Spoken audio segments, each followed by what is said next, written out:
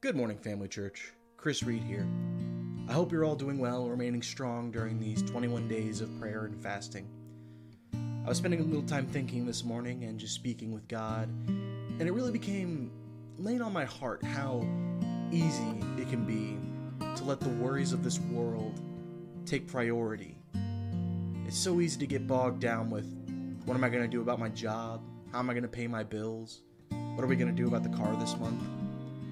And the fact is that in Matthew, in chapter 6, it speaks very plainly about how to deal with these kinds of things. Unlike the other people of the world, it simply tells us, but first seek his kingdom and his righteousness, and all these things will be given to you as well.